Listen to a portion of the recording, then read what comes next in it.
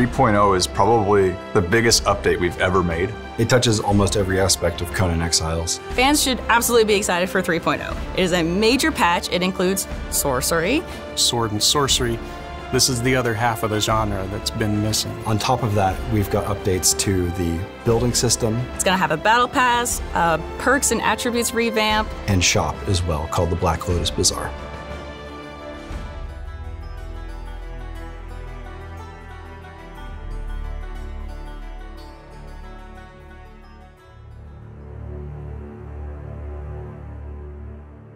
Sorcery is absolutely imperative to the world of Conan. When the genre was having its name coined, it literally became half of the name, sword and sorcery. We've always wanted to add sorcery to the game. We think it's a part of the game that needs to be there to experience Howard's world in full. A lot of other games are high fantasy games, and they focus a lot on fireballs and things that you can see coming out of your hands. We wanted to find a way to make it feel more kind of physically grounded, sinister and evil. It's more about focusing and amplifying sorceress energy. And as you select different words of power, you'll be building different spells.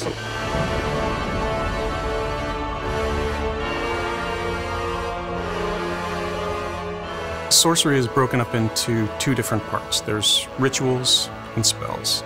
Rituals are more kind of the crafting side of it, where you perform some kind of magical or sorcerous ritual at a crafting station at your base in order to make something, build something.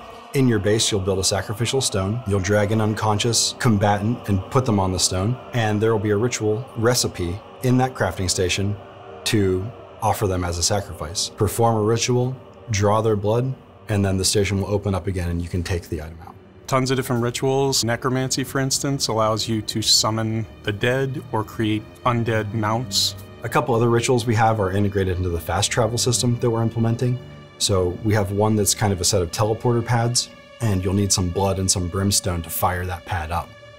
Illusions basically allow you to take a weapon or a piece of armor and apply a different look to it. So if you're able to craft two different pieces, and you like the look of one, but the stats of another, you can apply the look of one to the other.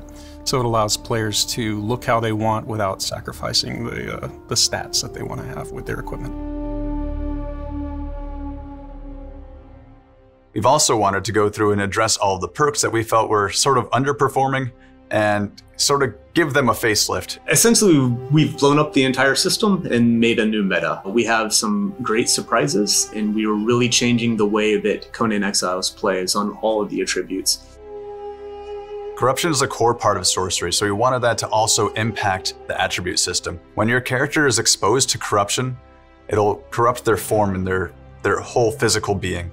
With that power, you can corrupt your physical self in order to gain access to special perks. Once you've reached a certain corruption threshold, your character will be able to corrupt their strength, their vitality, or their charisma into improving themselves. These benefits won't show themselves very powerful at first, but as you devote yourself more to the void, they'll start showing up and making you more and more powerful.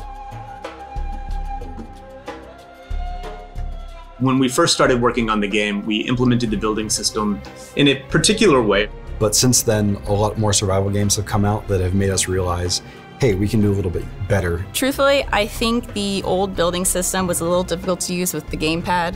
However, with this new system, it's designed to be used with the gamepad, and I think it's going to be so much easier for people. It takes all the crafting recipes, all the building items that you've unlocked, and puts them all in one menu.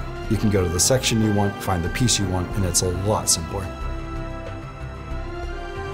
The creative mode is incredible. You get this admin panel, it unlocks all the building pieces, and you can create your perfect home or castle or fortress. A fundamental change in how you can build in the game.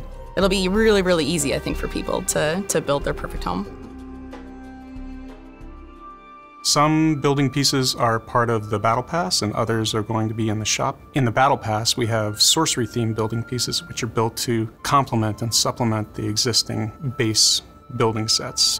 The main reason we're doing the Battle Pass is so that we can continue to release free features. I'm a strong believer that monetization should be more on the cosmetic side, changing the way you look necessarily, and not changing the power of things.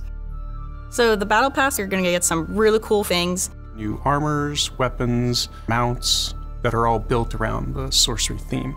There are two ways to progress through the Battle Pass, and the first is to play the game. Every day you'll be given a series of challenges, and when you complete one of those challenges, you claim the experience from it, and then that challenge is replaced with another one. If you don't want to play to unlock everything in the Battle Pass, you can also purchase levels in increments of 1, 5, and 15. So for those of you who have less time, that option is there as well.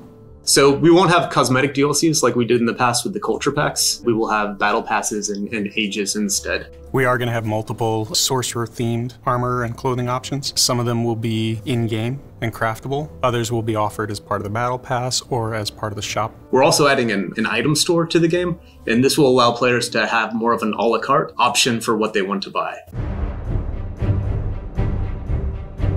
It's been a long time coming, making Sorcery. With each new release of Conan Exiles, we're trying to make the kind of game that we feel like our players want to play and that we want to play. So if you want to see more of this, definitely follow our Conan Exiles Instagram, Facebook, Twitter, all of that. Thank you all for all of your support and for playing our game and enjoying it. And I hope all of you have a great time exploring the world and finding the things to do those dark, evil rituals and become the twisted sorcerer atop a tower.